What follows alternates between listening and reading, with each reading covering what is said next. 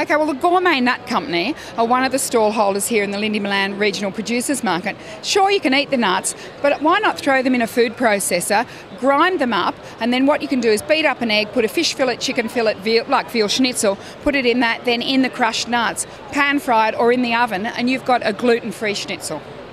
If you can get your hands on a Delamano luxury brownie, you can eat it, or actually put it in the microwave for 10 or 20 seconds and serve it with ice cream for a dessert. Yum! Now what you can do with this passion fruit butter all the way from the Blue Mountains is, sure, eat it on toast, but otherwise get some little pastry cases or make them yourself, shake them with icing sugar and then pipe some of this in, and it's the most beautiful end as finger food for a cocktail party.